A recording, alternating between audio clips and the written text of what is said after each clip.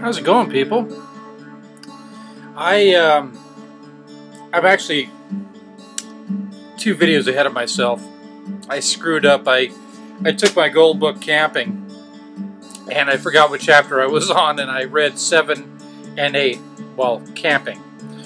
Something to look forward to, but I still have to do chapter 6 of Helaman. I completely forgot about that one. And that's too bad. That was a thirsty chapter. That would have been great for camping. Oh well. Anyway, I've done the BOM and the Great Outdoors with an audience. That's a first for me. Something to look forward to after this video.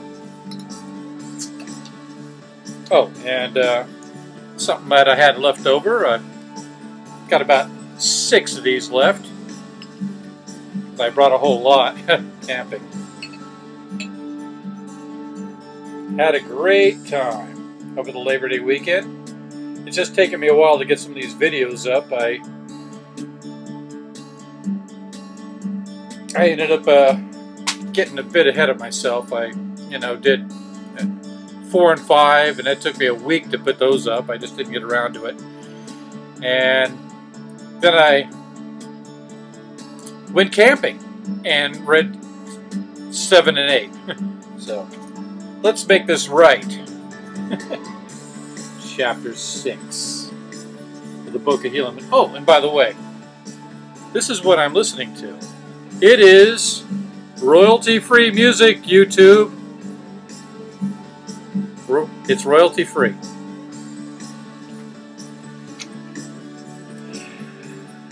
Lamanites send missionaries to Nephites. Peace and freedom abound. The land of Lehi and the land of Mulek. Sisoram and his son murdered. Gadi Anton robbers seize government. That sucks. 1. And it came to pass.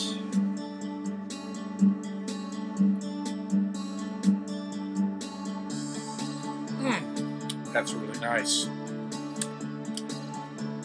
It's a blonde ale. Curveball. It's seasonal. So get it while it's still around. Or wait till the next season. That, when the 62nd year of the reign of the judges, which was BC 29, had ended, all these things had happened. And the Lamanites had become, the more part of them, a righteous people, insomuch that their righteousness did exceed the Nephites, because of their firmness and their steadfastness in faith. 2. For behold, there were many of the Nephites who had become hardened and impenitent and grossly wicked, insomuch that they did reject the word of God, and all the preaching and prophesying which did come among them. 3. Nevertheless, the people of the church did have great joy because of the conversion of the Lamanites. Yea, because of the church of God, which had been established among them. And they did fellowship one with another, and did rejoice one with another, and did have great joy, because they were rejoicing one with another. That's why they had great joy. You can't rejoice without having joy, right? I know I'm nitpicking here, right? Isn't it fun? 4. And it came to pass. See, I was just getting annoyed that the drinks weren't forthcoming. But now, it is coming to pass. Oh, it's so nice. That many of the Lamanites did come down into the land of Zarahemla, and did declare unto the people of Nephites the manner of their conversion, and did exhort them to faith and repentance. 5. Yea, and many did preach with exceedingly great power and authority, unto the bringing down many of them into the depths of humility, to be the humble followers of God and the Lamb, now that they know they're nothing. So they may as well just be another sheep, because fuck it. You want to live forever or not?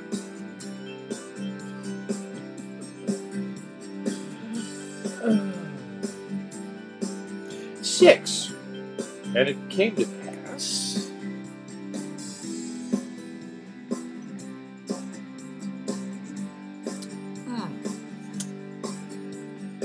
that many of the Lamanites did go into the land northward, and also Nephi and Lehi went into the land northward to preach unto the people, and thus ended the 63rd year. 7.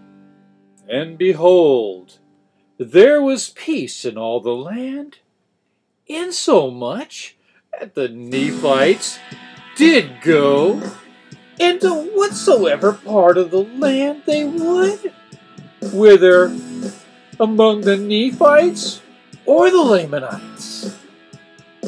8. And it came to pass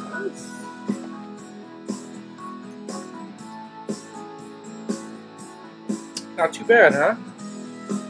It's like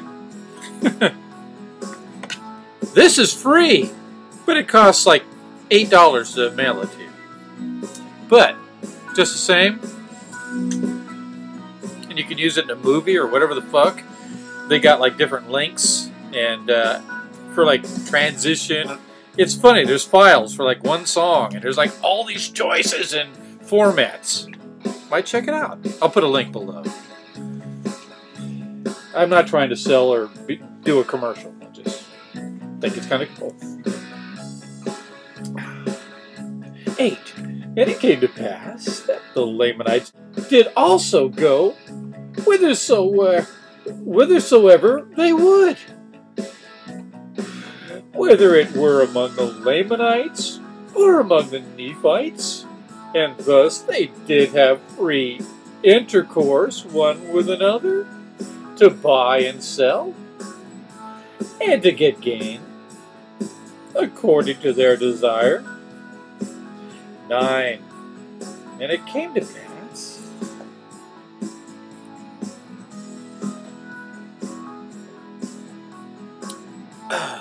refreshing, that they became exceeding rich, both the Lamanites and the Nephites. Sounds like capitalism. I kind of like that. Anyone can get rich, you know, or not. And they did have an exceeding plenty of gold, and of silver, and of all manner of precious metals, which you could have just said and left the other parts out and saved some precious metals, both in the land south and in the land north. 10. Now the land south was called Lehi, and the land north was called Mulek, after the son of Zedekiah. Really? Let's see, where the fuck Zedekiah? It's got to be like Kings or Chronicles. Or... Sorry, I don't have a photographic memory. Anyway, I remember reading about that. Yeah, they killed every one of Zedekiah's sons in front of him, and then they put his eyes out and drug him through the streets in chains. I remember that. But these guys split already.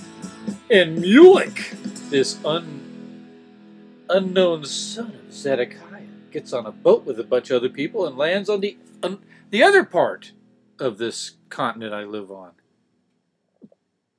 Explaining a lot. Except where are the artifacts? Or the evidence? Even the gold plates are gone. They're not on the planet anymore. Okay. Yeah, the son of Zedekiah, for the Lord did bring Ulick into the land north, and Lehi into the land south, and they didn't even know about each other. It's kind of like Swiss Family Robinson or some shit, you know? Not really. I'm sorry. That's stupid. 11! And behold, there was all manner of gold in both these lands, and of silver, and of precious ore of every kind, like you said already.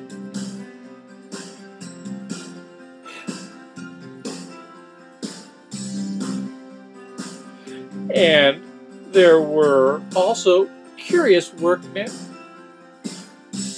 who did work of all kinds of ore, and did refine it, and thus they became rich, and we can find no coins, no metal tools, no metal weapons, no cement buildings, no roads, no bones of horses that lived during that time, because they all died out around sometime in the Ice Age, I believe. Not an expert, but something like that. All right, moving on. 12. And they did raise grain in abundance, both in the north and the south. And they did flourish exceedingly, both in the north and the south.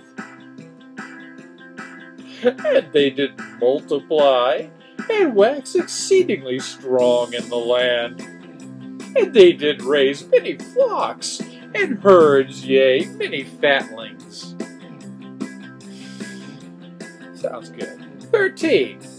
Behold, their women did toil and spin, and did make all manner of cloth, and fine twined linen, and cloth of every kind, to clothe their nakedness, because that's what clothes are for. Did you need to say that every time? We get it. They made cloth. Leave it alone. I mean, I can see when it's like you're, you know, weaving veils to Asherah or some shit, you know? But, otherwise, we get it. God, I wish I could go back in time and go, write it better, dickhead. You're a lousy fraud.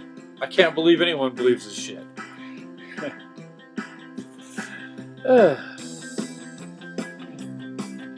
Yeah. To clothe their nakedness. And thus the 64th year did pass away in peace. 14. And in the 65th year they did also have great joy and peace. Yea. Yea. Much preaching and much prophecies concerning that which was to come. And thus passed away the 65th year. 15.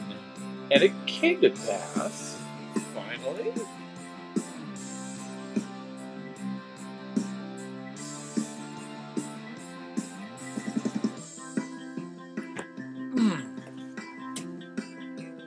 that in the 66th year of the reign of the judges, behold, Sizoram was murdered by an unknown hand as he sat upon the judgment seat.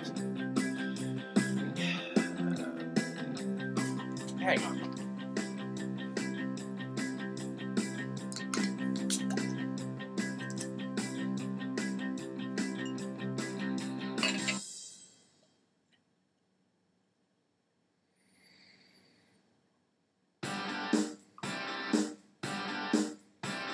This ain't too bad. I mean the music. This is excellent. Oh, where was I? Let's see. Oh, that's right. I was in the middle of 15, and it came to pass.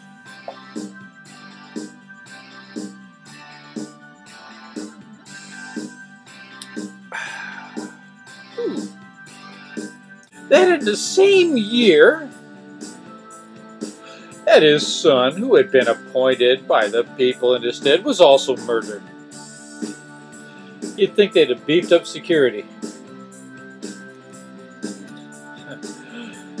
And thus ended the 60 and 6 year. So you didn't need to say that part then. I mean, weren't they doing a rough draft? And then they... I'm just wondering. I think it's been abridged and rewritten and re-edited, by, Moroni and Mormon and plus the authors. So it sounds so homogenous.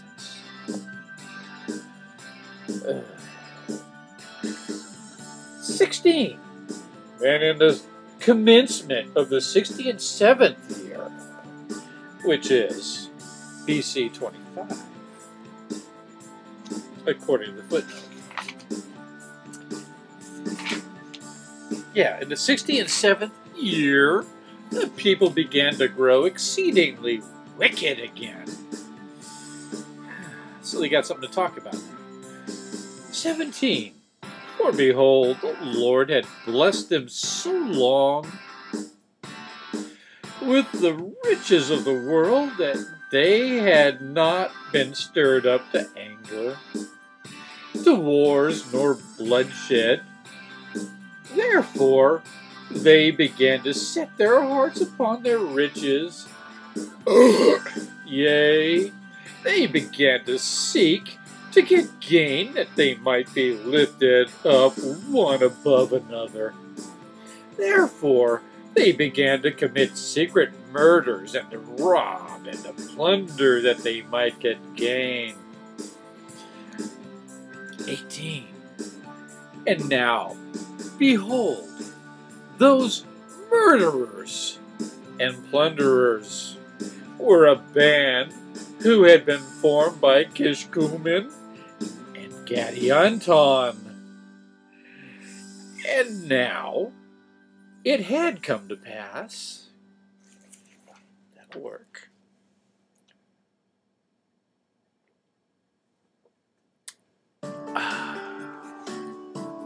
That there were many, even among the Nephites of Gadianton's band. Look out. But behold, they were more numerous among the more wicked part of the Lamanites. That figures, I guess. And they were called Gadianton's robbers and murderers. 19. And it was they who did murder the chief judge Caesoram and his son, who never got a name. But at least he got to be chief judge. He didn't live long enough to have a name.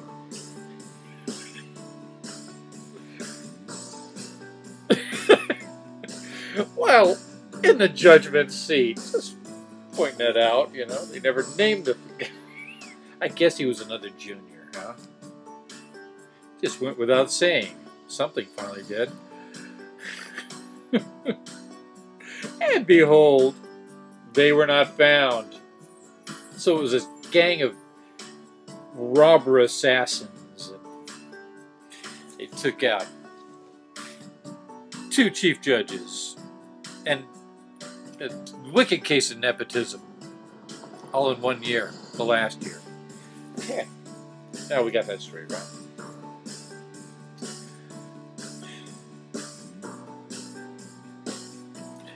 '20. And now it came to pass.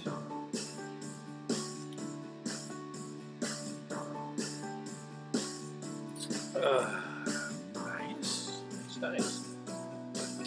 That when the Lamanites found out that there were robbers among them, they were exceeding sorrowful, and they did use every means in their power to destroy them off the face of the earth. 21. But behold, Satan did stir up the hearts of the more part of the Nephites, insomuch that they did unite with those bands of robbers, and did enter into their covenants and their oaths, which are kind of the same thing, I suppose, that they would protect and preserve one another in whatsoever difficult circumstances they should be placed, that they should not suffer from their murders and their plunderings and their stealings. Yeah. Yeah, they got they got it all worked out. It's a silent invasion. 22. And it came to pass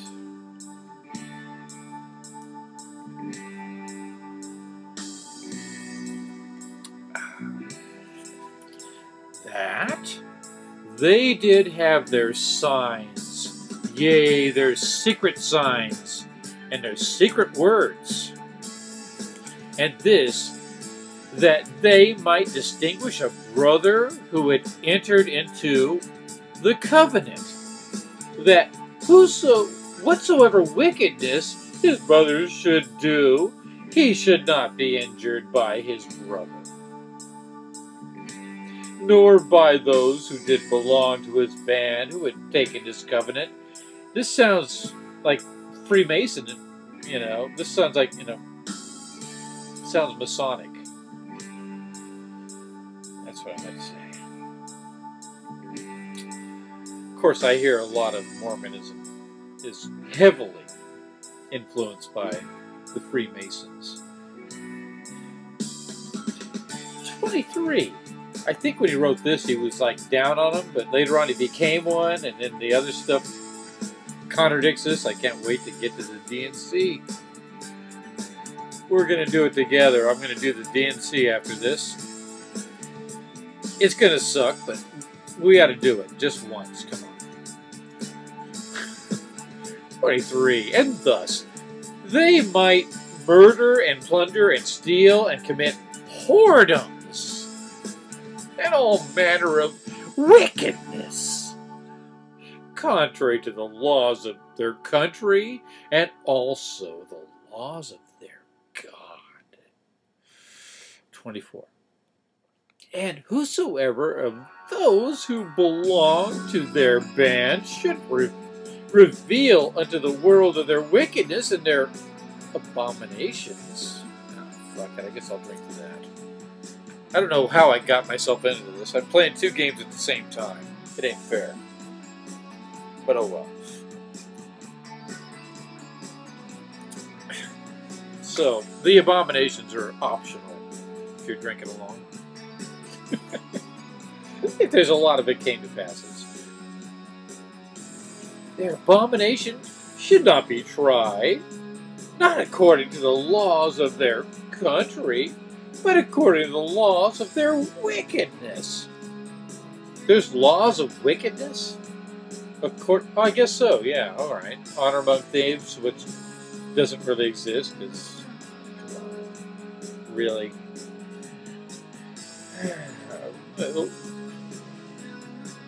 Hang on, I lost my place. The laws of their wickedness. They got wicked laws. Which had been given by Gaddy Anton and Kishkumen. That sounds like a bad spice. 25. Now, behold, it is these secret oaths and covenants which Alma commanded his son should not go forth unto the world. See, he was down on the Freemasons in his youth. then he became one and climbed up. And then went, oh, wait. On second thought, oh, and also about that polygamy shit that I said was bad in this book. It's going to be good later. 25. Now, behold, it is these secret oaths and covenants which Alma commanded his son should not go forth into the world, lest they should be a means of bringing down the people unto destruction. Again. 26. Now, behold, those secret oaths and covenants did not come forth unto Gadianton from the records which they were delivered unto Helaman, but behold, they were put into the heart of Gadianton by that same being who did entice our first parents to partake of the forbidden fruit. Adam and Eve, huh? Okay. You believe that, huh? 27. Interesting. Yea, that same being who did plot with Cain, that if he would murder his brother Abel, it should not be known unto the world. You know, what's really interesting is I read the Bible a few times. I don't know how many times, actually. I don't remember the story of Cain and Abel being told quite this way, where the devil's talking, because the devil doesn't even appear in Genesis. He's probably not the snake either, since it said God created him. And he was the most clever of the beasts in the garden. So how is he also the devil? Unless it's a case of possession. In that case, why are we punishing our snakes? Just wondering. Alright, hang on. Yeah. And he did plot with Cain and his followers from that time forth. Yeah, not quite right. Yeah, interesting interpretation there. Kind of like Josephus, you know, with his... Oh, wait, hang on. 28. I don't want to get ahead of you. And also, it is that same being who put it into the hearts of the people to build a tower sufficiently high that they might get to heaven. Yeah, you know, it's interesting. Josephus has a theory in the Antiquities. You ever read that? Yeah, it was... Nimrod just wanted to get above the next floodwater and flip God off, apparently. Have an orgy on top of his tower. It's like, no, we're going to confound your languages and fuck up the world forever. Yeah, whose fault is that? A tower? I think we could top that tower today, and I think we already have. 28. Wait. To build a tower, yeah. Alright, here we go. And it was that same being who led on the people who came from that tower into this land, who spread the works of darkness and abominations.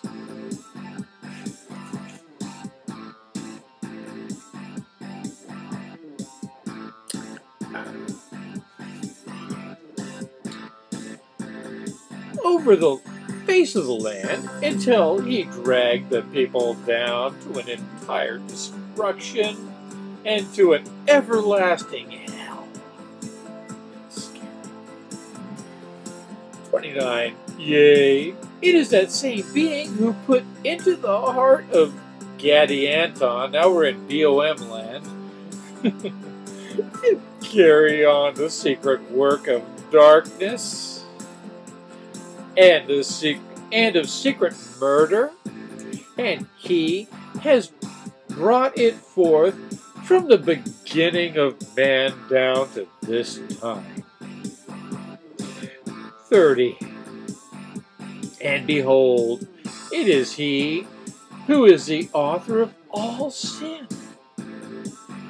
And behold, he doth carry his works of darkness and secret murder, and doth hand down their plots and their oaths and their covenants and their plans of awful wickedness.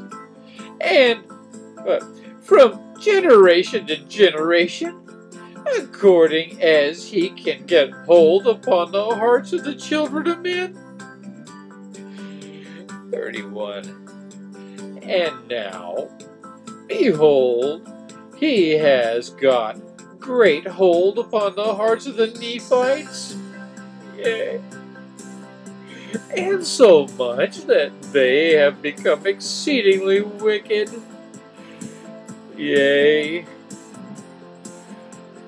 the more part of them have turned out of the way of righteousness, and did trample under their feet the commandments of God, and did turn unto their own ways, and did build up unto themselves idols of gold, and of their gold and their silver. 32. And it came to pass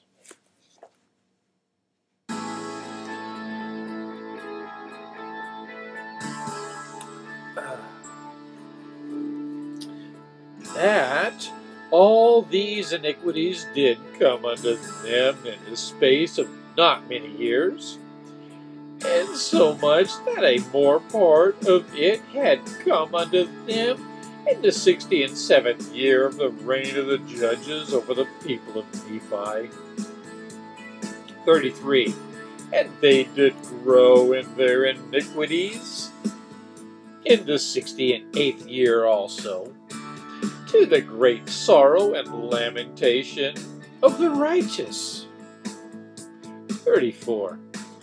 And thus we see that the Nephites did begin to dwindle in unbelief and grow in wickedness and abominations.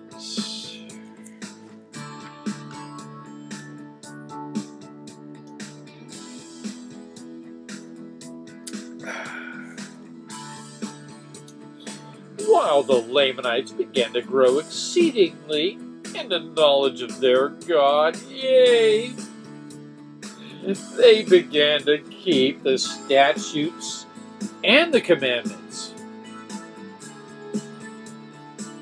The commandments are laws, and statutes are laws. And to walk in truth and uprightness before him.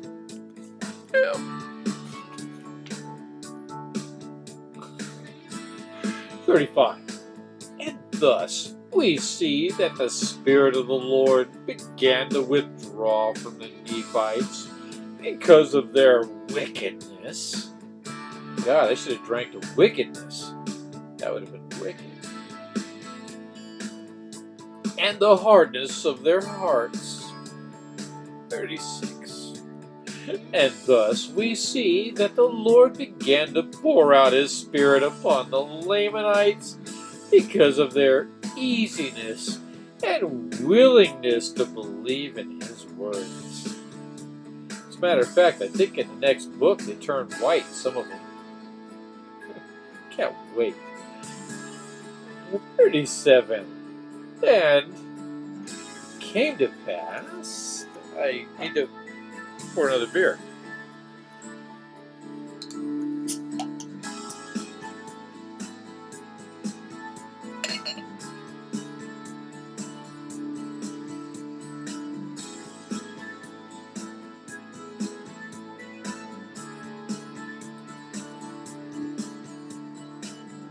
Mighty fine. Curveball, folks, from the pyramid people. The pyramid brew guys. A+.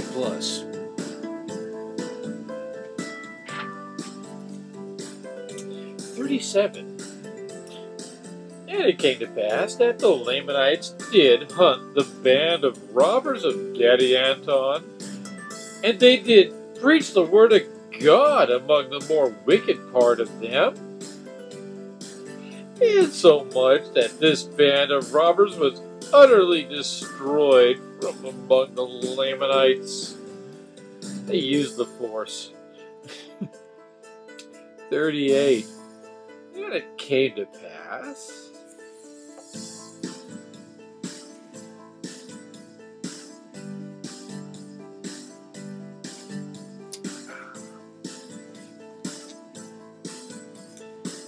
on the other hand, that the Nephites did build them up and support them, beginning at the more wicked part of them, until they had overspread all the land of the Nephites, and had seduced the more part of the righteousness, until they had come down to believe in their works, and partake of their spoils, and to join with them in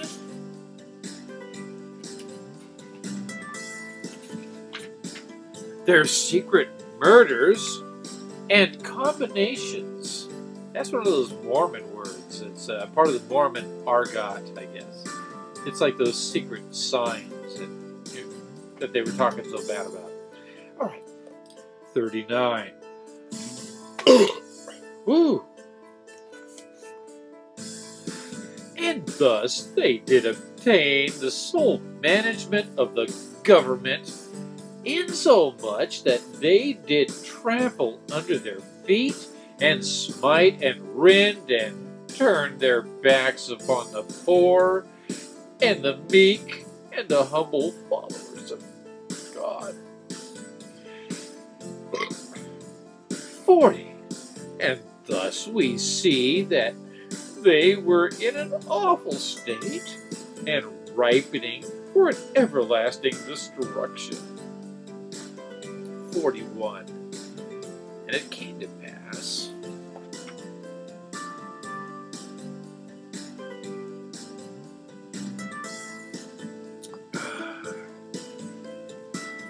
that thus ended the 68th year of the reign of the judges over the people of Nephi. And we got some big print here, bigger print. All right, let's read it. It's obviously an announcement of coming events. The prophecy of Nephi, the son of Helaman, not that other guy, and all the other guys, that name.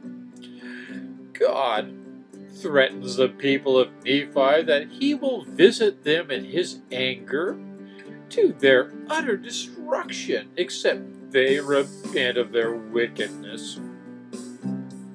God smiteth the people of Nephi with pestilence. They repent and turn unto him. Samuel, a Nephite, prophesies unto the Nephites, comprising chapters 17 through 16. And I believe this is only 16 chapters long, so this is going to run on to the rest of the book. And I already did the next few chapters, so I'll put those up after this. Actually, I haven't even looked at 8. I'll put up 7 after this. And it's silly, and I kind of fuck up the beginning and leave out a whole bunch of verse 1, but I'll do an annotation where I show what it should have said, rather than, because I don't want to retake, and I don't want to read that part sitting here and edit it in. That would be lame. So I'll do something else that's lame. Annotation. Peace the fuck out. And I guess the next one I'm doing is 9, but I'll see you guys in the wilderness. Yep, up in Markleyville, near Markleyville, by Tahoe. Yeah, it's going to be interesting. First time I've done this with an audience, and damn, I got hammered.